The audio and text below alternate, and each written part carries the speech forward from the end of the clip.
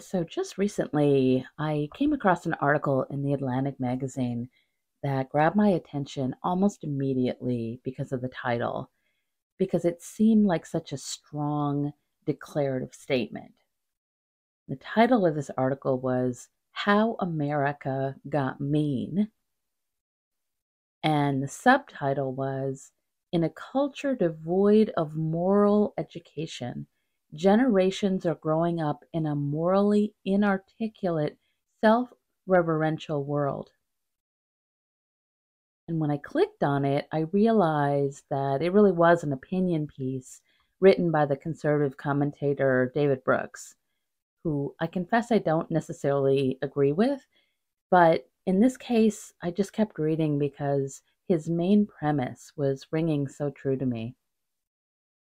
As someone who has now lived almost 6 decades in this country, I honestly cannot recall a time in my own lifetime when we seemed so willing to not only openly lash out at one another, but to also then lash back out in some way in response. And, about 4 years ago now, right before the last election, I remember driving down the highway one day and just having the same thought. At the time, the political signs, as you might expect, were pretty thick.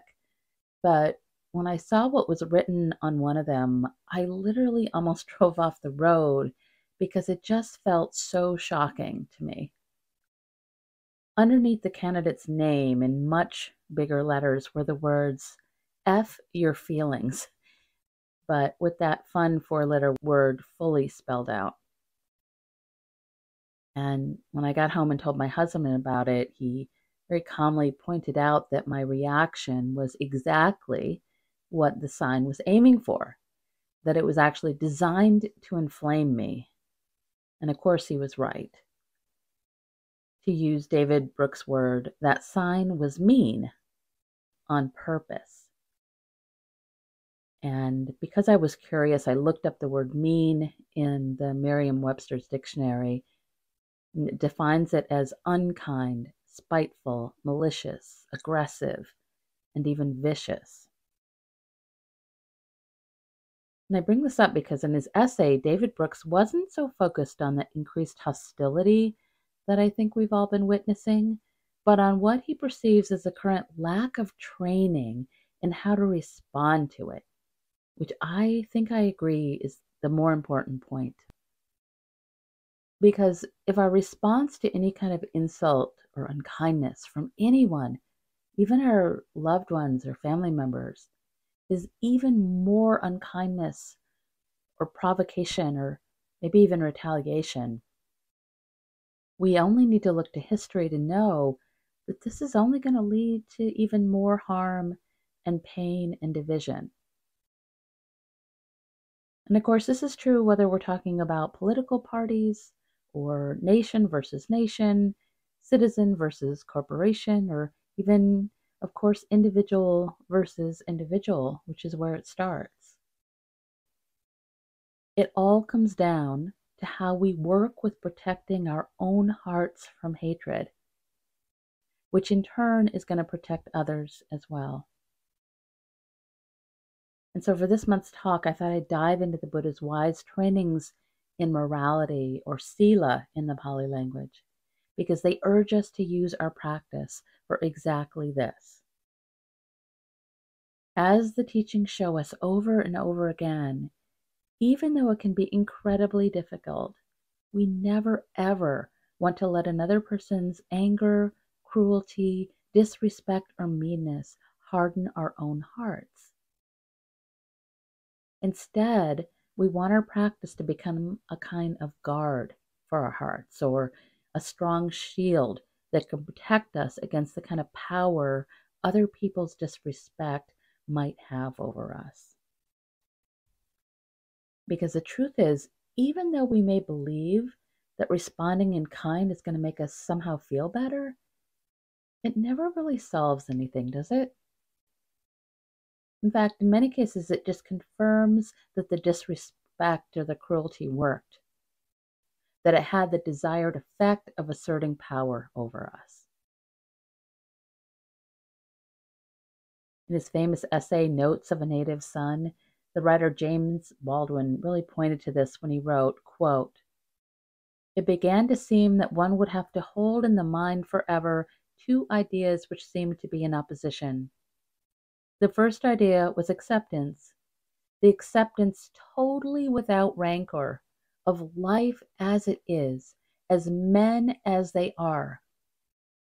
In the light of this idea, it goes without saying that injustice is a commonplace.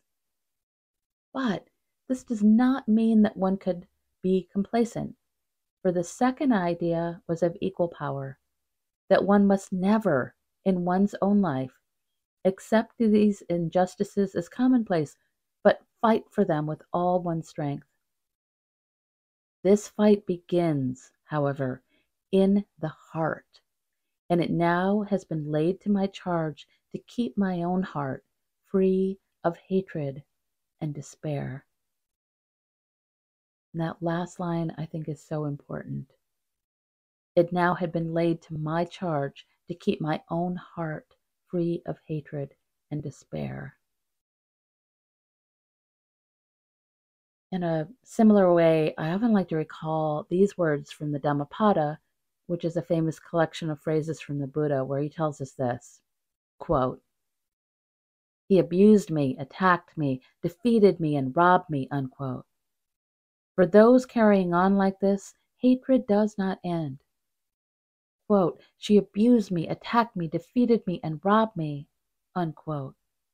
For those not carrying on like this, hatred ends. Hatred never ends through hatred. By non-hate alone does it end. This is an ancient truth. Unfortunately, whenever we respond in kind or maybe with hatred for hatred, again, this only tends to strengthen that harmful tendency within ourselves. Just as if we're watering the weeds in our garden and letting those roots get just deeper and deeper and deeper until they take over the garden entirely. In the Vipassita Sutta, there's another wonderful passage where the Buddha offers us advice on how to respond to insult. And this is what he tells us. "One makes things worse who returns anger with anger.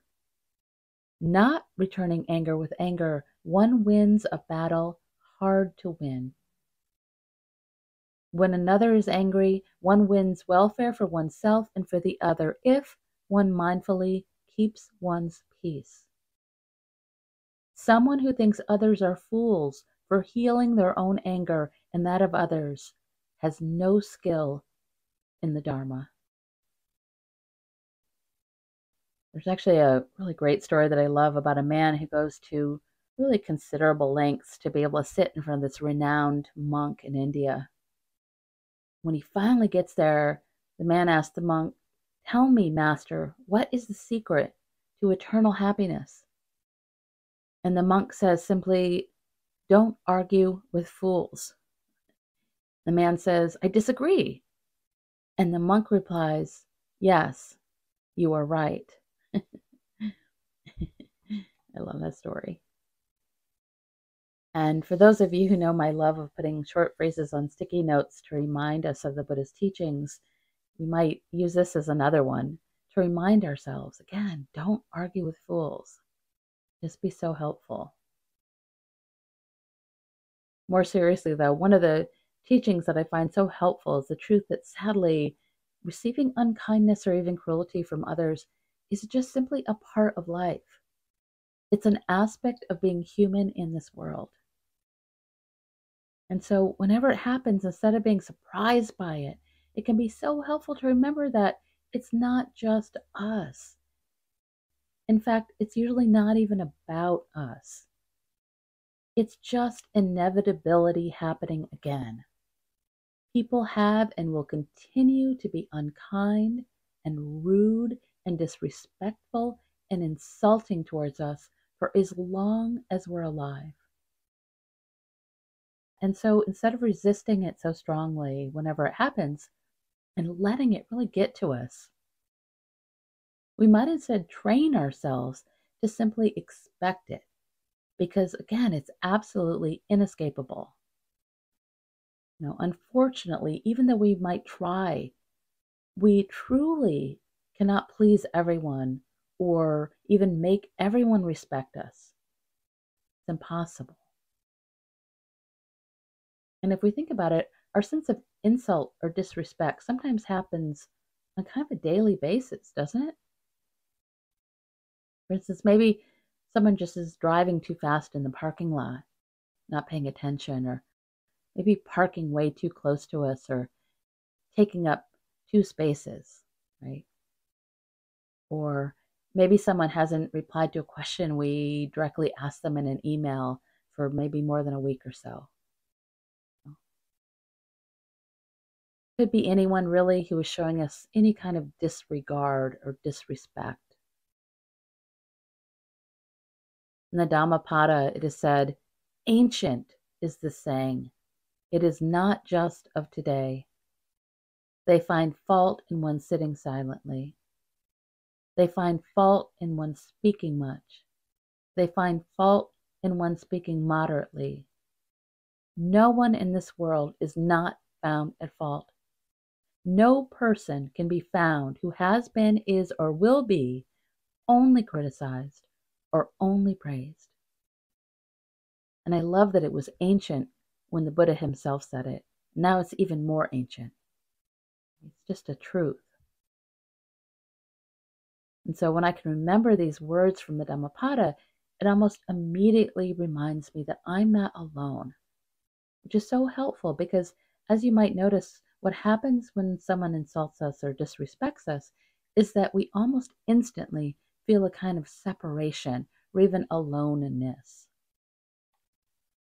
And part of the reason for this is that whenever we're blamed or disrespected, insulted, we tend to feel almost instantly more distant, or maybe even strongly averse to the person who did or said something to disrespect us.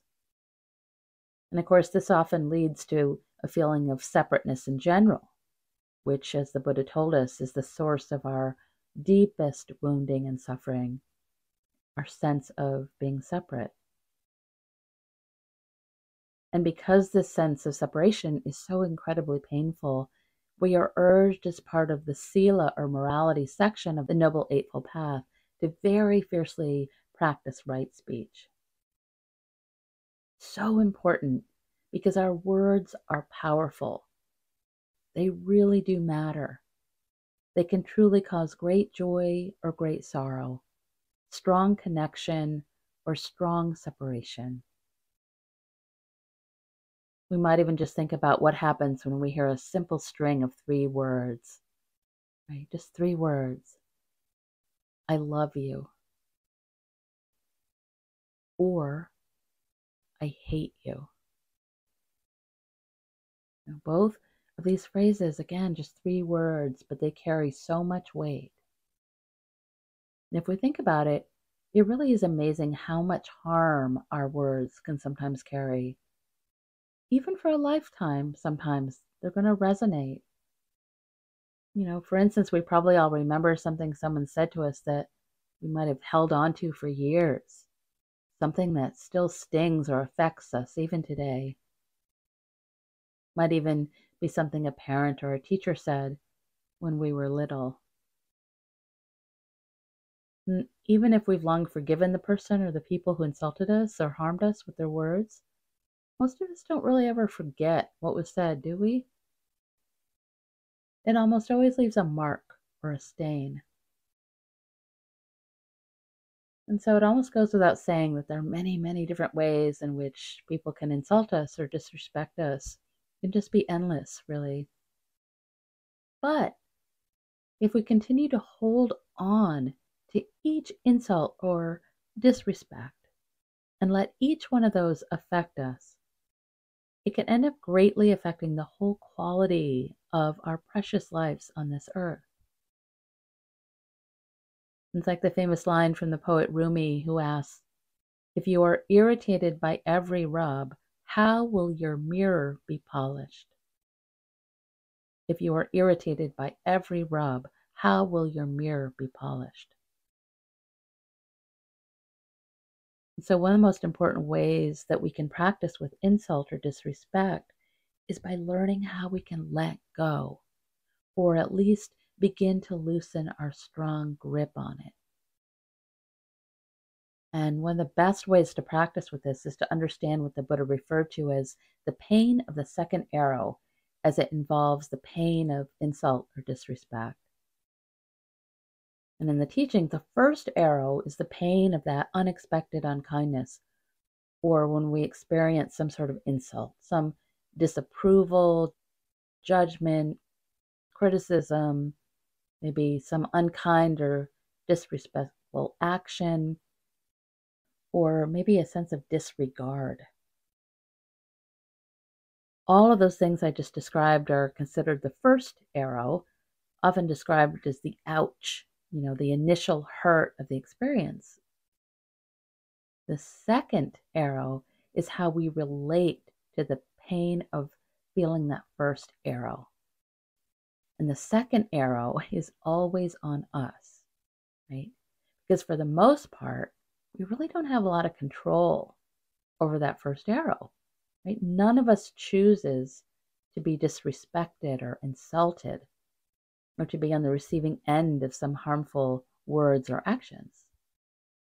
But what's important to remember is that the second arrow is the one that we ourselves shoot into ourselves. It's unnecessary.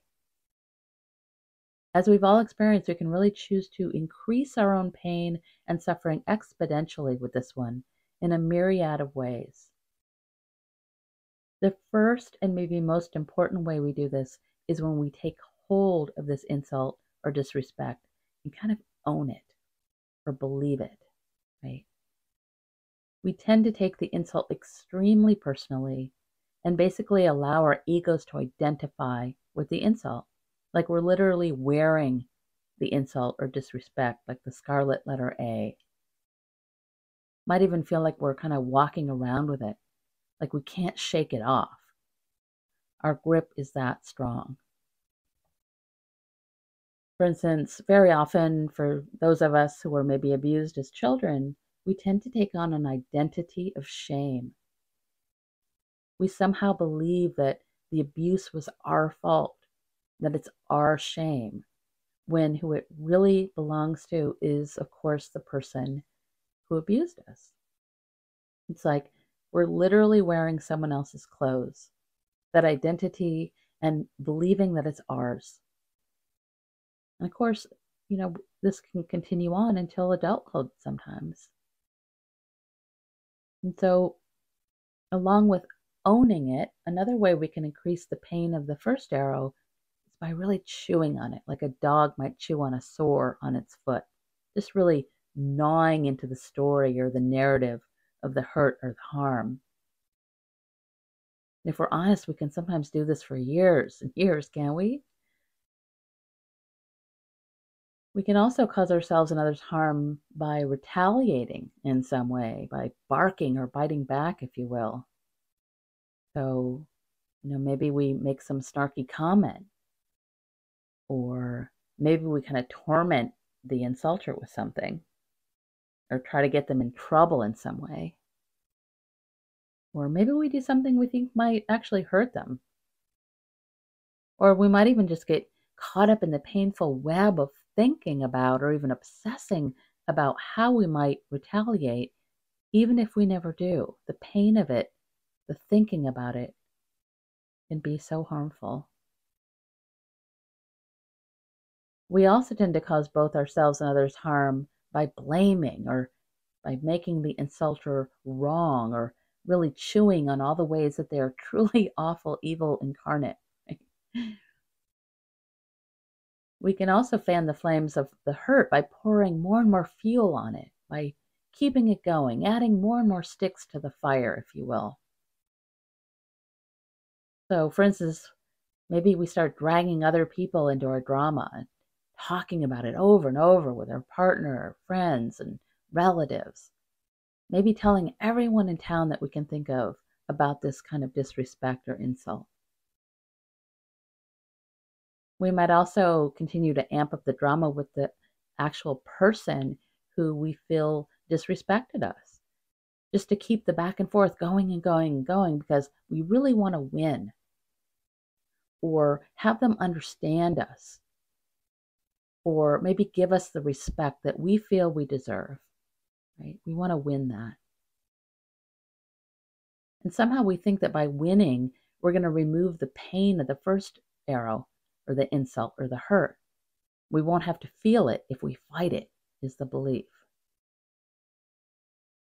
But of course, we tend to keep the flames hot by continuing to fuel it, by keeping the drama going on and on and on in our own minds. So what do? How do we work with that second arrow? How do we allow ourselves to let go of our strong grip on the disrespect and bring some cooling and healing to our hearts? So to begin, I thought I'd share a few stories from the teachings. The first one is from the Indian spiritual teacher Osho, who wrote about a time when the Buddha was said to have been traveling through a village. And some of the villagers who didn't agree with his teachings came out and started insulting him. And apparently, they used all the four-letter Pali words that they knew. But the Buddha apparently just stood there listening silently, very attentively, until the crowd had sort of spent itself. And when they finished, he very politely bowed and said, "Thank you for coming to me, but I'm in a hurry. I have to reach the next village. People will be waiting for me there. I cannot devote more time to you today, but tomorrow coming back, I will have more time. You can gather again, and tomorrow, if something is left that you wanted to say and have not been able to, you can say it. But today, please excuse me." Of course, the people couldn't believe their ears. One of them asked, "Have you not heard us? We've been abusing you like anything, and you've not even answered." And the Buddha replied, "If you want an answer, then you've come too late. You should have come 10 years ago, and then I would have answered you. For these 10 years, I have stopped being manipulated by others. I act according to myself, not according to anybody else. I act according to my inner need. You cannot force me to do anything. It's perfectly good. You wanted to abuse me, and you abuse me. Feel fulfilled. You have done your work perfectly well. But as far as I'm concerned, I don't take your insults, and unless I take them, they are meaningless." And Osho said about this story, when somebody insults you, you have to become a receiver. You have to accept what the person says. Only then can you react. But if you don't accept, if you simply remain detached, if you keep the distance, if you remain cool, what can they do? And when he was asked about how to deal with being insulted, the Buddha himself replied, quote, "Somebody can throw a burning torch into the river. It will remain alight until it reaches the river. The moment it falls into the river, all fire is gone. The river cools it. I have become a river. You throw abuses at me. They are fire when you throw them, but the moment they reach me in my coolness, their fire is lost. They no longer hurt. You throw thorns. Falling in my silence, they become flowers. I act out of my own intrinsic nature." And I love that story, but I'd also like to offer you a similar one from the suttas because I can't responsibly talk about how to work with insult without offering you what is really considered the main sutta on this topic. This is called the Akosa or Insult Sutta. It's also sometimes simply known as the Abusing the Buddha Sutta. So, as the story goes, there was a high priest in the Hindu class, a Brahmin, who just was incensed because the head of his clan, who happened to be his eldest brother, had become a Buddhist monk shortly after visiting the Buddha, and this Brahmin didn't think the Buddha should have made his brother a monk. And so this Brahmin went to visit the Buddha mainly to abuse and insult him. And here I want to read you part of the actual sutta. Quote, angered and displeased, the Brahmin went to the Blessed One and, on arrival, insulted and cursed him with rude, harsh words. When this was said, the Blessed One said to him, what do you think, Brahmin? Do friends and colleagues, relatives and kinsmen come to you as guests? Yes, Master Gotama, he said. Sometimes friends and colleagues, relatives and kinsmen come to me as guests. And do you serve them with staple and non-staple foods and delicacies? Yes, sometimes I serve them with staple and non-staple foods and delicacies.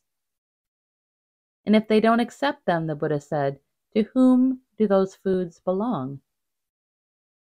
And he said, if they don't accept them, Master Gotama, those foods are all mine. And so the Buddha said, in the same way, Brahmin, that with which you have insulted me, who is not insulting, that with which you have taunted me, who is not taunting, that with which you have berated me, who is not berating, that I don't accept from you. It is all yours, Brahmin. It is all yours. Whoever returns insult to one who is insulting, returns taunts to one who is taunting, returns a berating to one who is berating, is said to be eating together, sharing company with that person. But I am neither eating together nor sharing your company, Brahmin. It is all yours. It is all yours. And by the way, I thought those last 4 words would also be great to put on a sticky note because, again, we might acknowledge that most of us get insulted or disrespected on a pretty regular basis, right? It can be a really handy reminder. It's all yours. As an aside to this story, apparently after this teaching, the Brahmin, like his brother, also decided to become a follower of the Buddha's, and he eventually became a monk. And the special name that he received as a monk was Akosa, which means the insulter.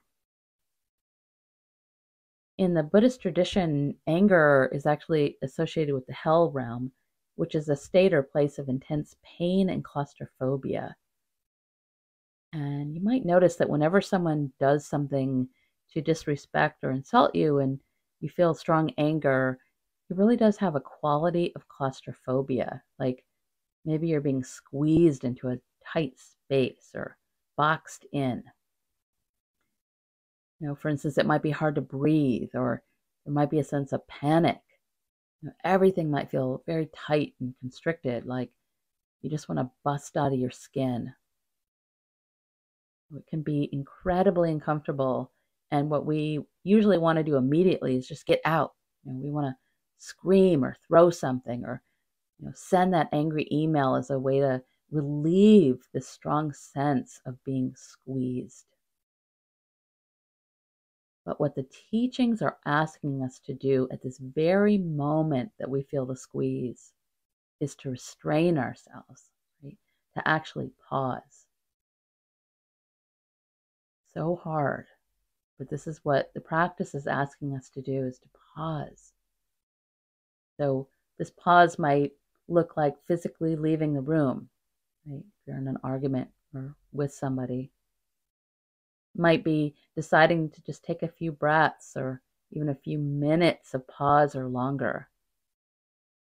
You can even ask for this sometimes. I do that a lot. Just please give me a minute. I just need a minute to process.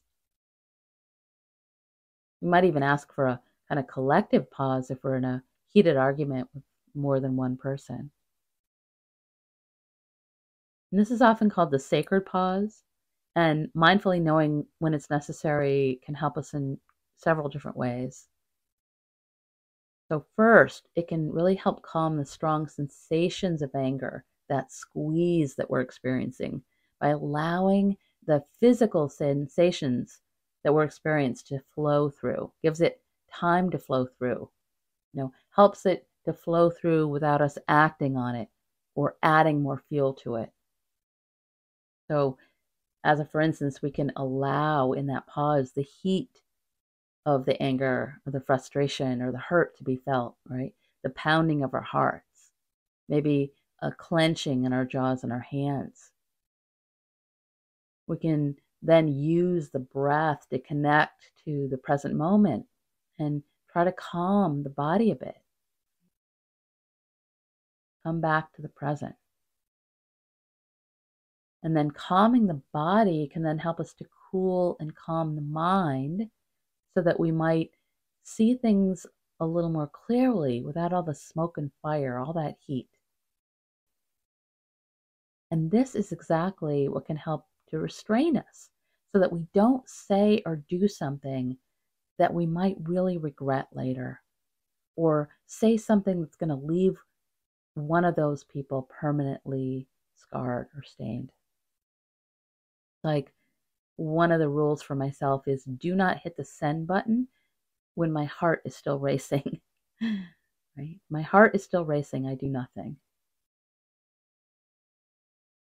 So in the teachings, patience is actually one of the main antidotes to anger. And so being mindful about taking this pause is actually incredibly important.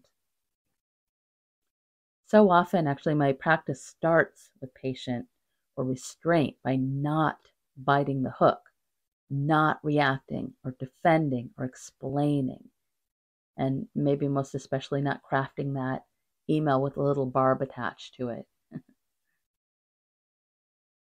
And to be very honest, sometimes this takes a while. Sometimes it takes several heart-pounding, self-righteous attempts at crafting a defense or explanatory email before we might recognize what we're doing and give up on it.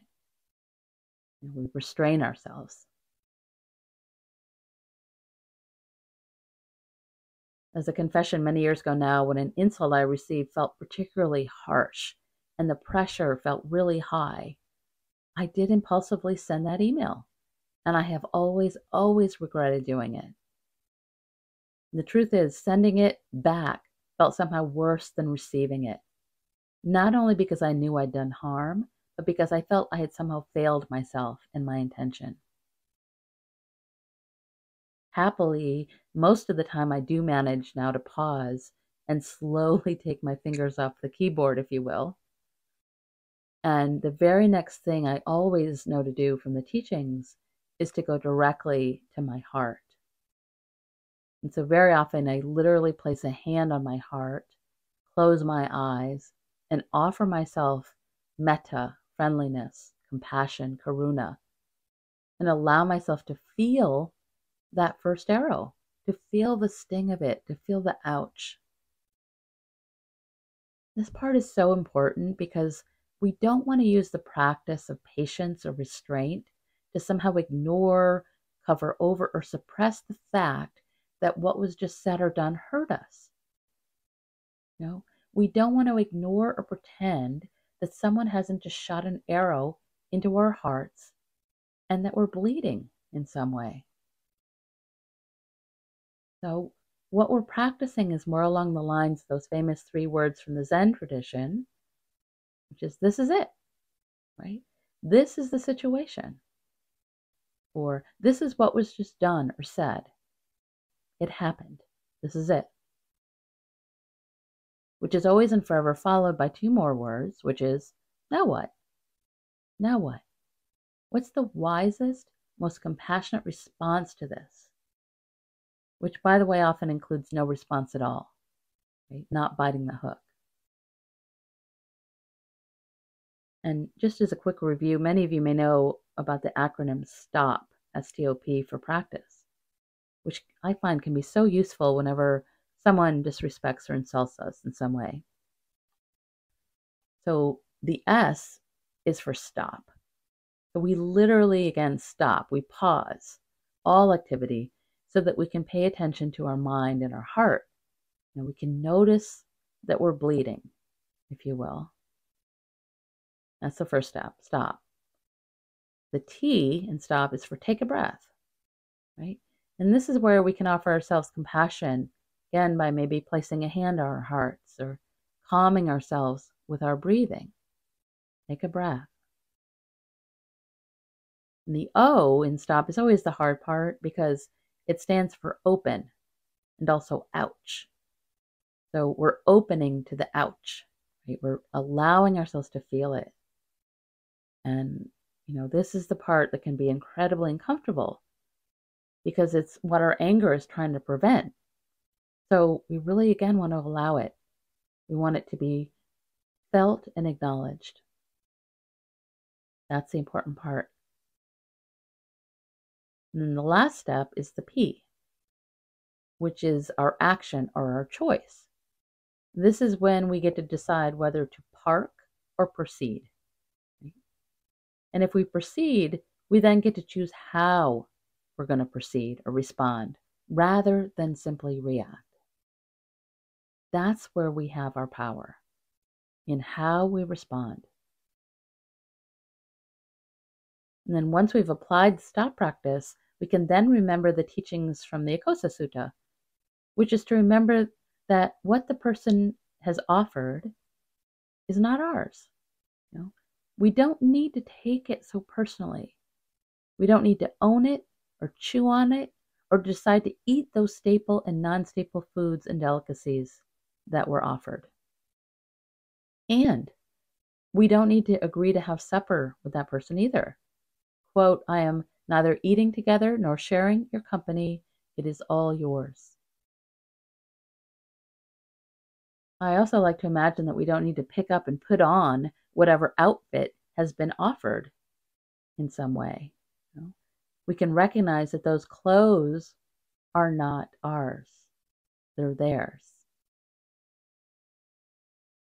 Another way of not taking it so personally is that we can remember that most often this person does and says the same unkind things, not only to us, but probably to many others. And instead of aversion, when we can remember this, it can actually create a sense of compassion for the pain that this person must be carrying around in order for them to act this way.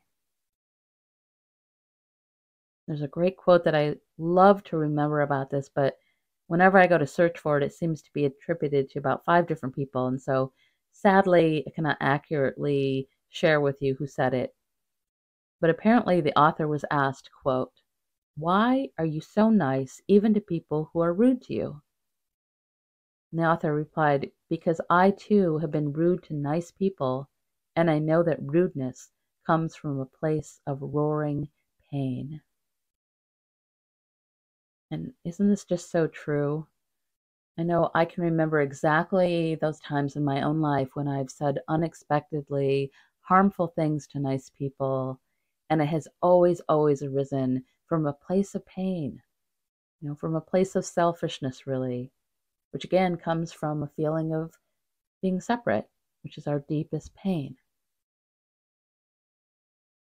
On the other hand, whenever we can restrain ourselves and stop the flow of aggression that urges us to defend or blame or even attack, and instead kindly respond, can actually bring us a kind of joy because we can recognize that we're following the intention of these teachings and that we didn't add any more fuel to the fire.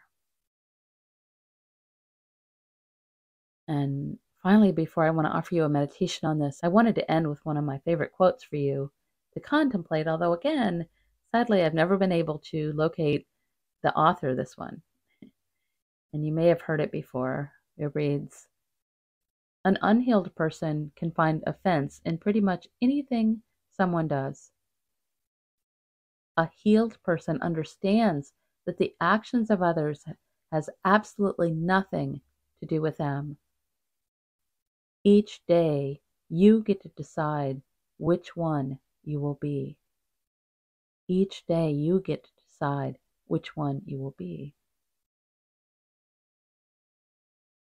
And so if it's available to you and you're willing and ready, I'd like to offer you a meditation on this practice. And so if you're home or somewhere you can sit quietly, you might find a comfortable spot to do that now. And settle yourself in a good meditation posture.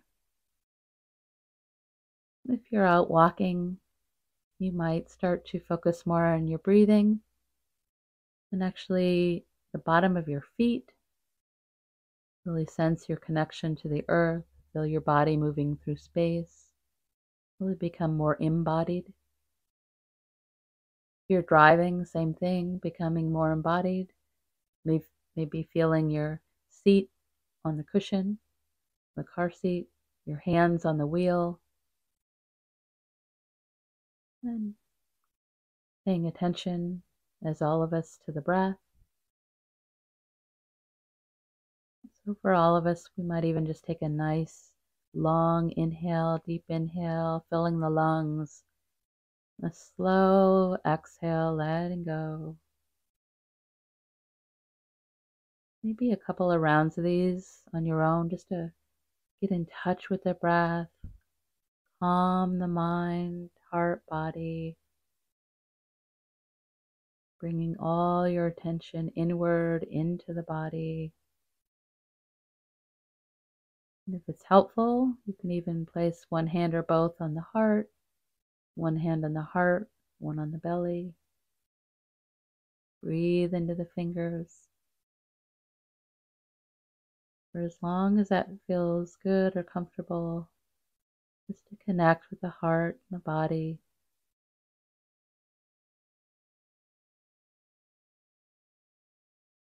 On each exhale, letting the body soften, dropping the shoulders.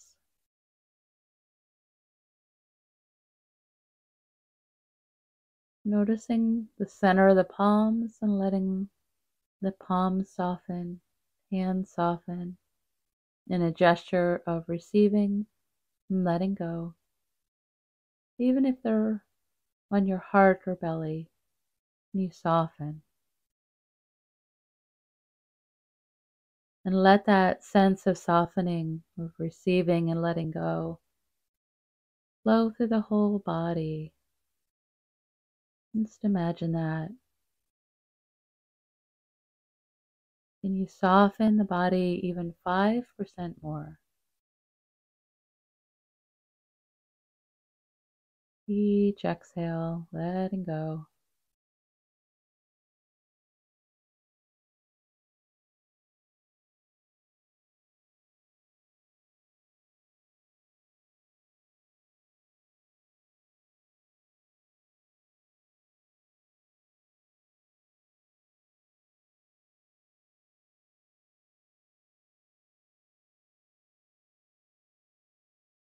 And as you're ready now, I'd like to invite you to consider a recent time when someone did or said something that you felt was in some way disrespectful, insulting. Really be there with it, just remembering. And try to remember what happened in the mind, body, and heart when this person did or said something that was disrespectful, hurtful, insulting. You really want to allow yourself to feel what was happening in the mind, body, heart at that moment. Be honest.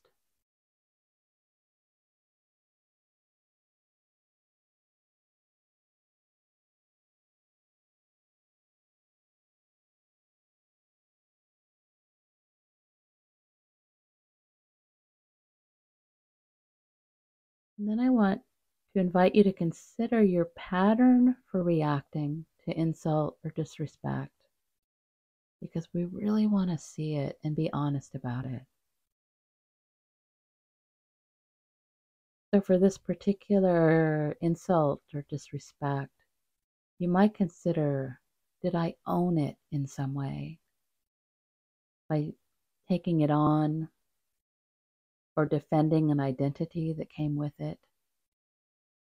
Did I own it in some way? Take it personally as mine.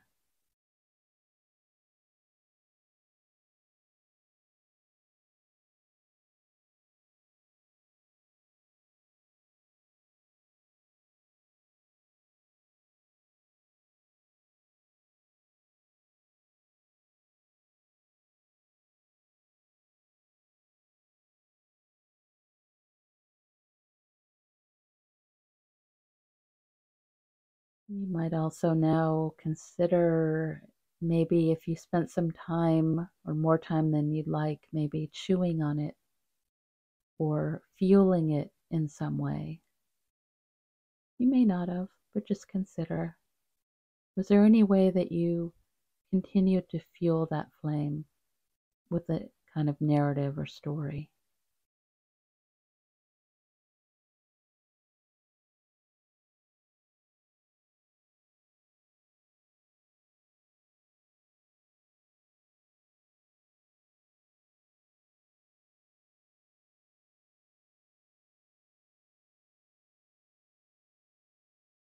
And as you're ready now, I'd like to invite you to consider what was your reaction? What was your response? Was there any blame, retaliation, gossip, etc.? Remember, no judgment. You're just shining a light, being honest.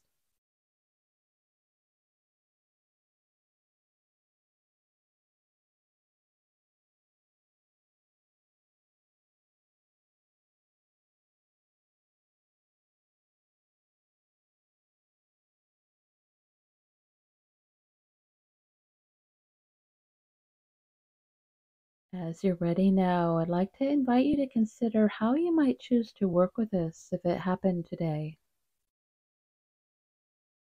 So you might consider, how might I like to respond to this insult or disrespect if it happened today?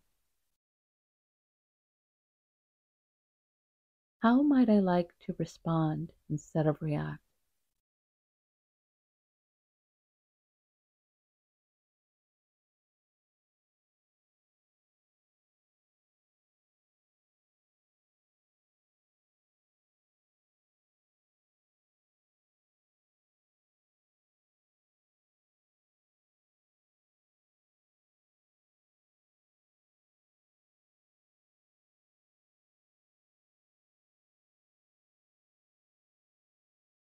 You might now consider, would it be possible for me to let go of identifying so strongly with this disrespect?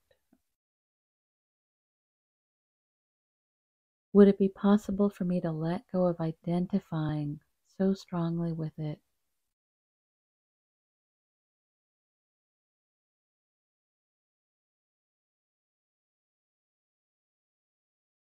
You might even remember the words of the Buddha. It's all yours. It's all yours.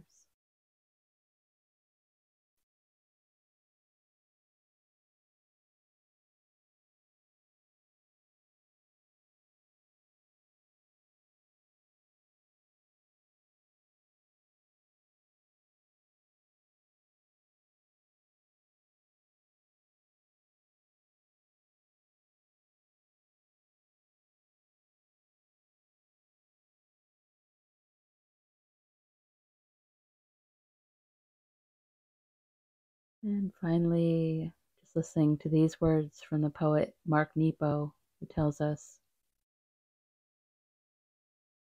what it really comes down to is the clearness of heart, to stop defining who I am by those who have hurt me, and to take up the risk to love myself, to validate my own existence, pain and all, from the center out. Pain and all, from the center out.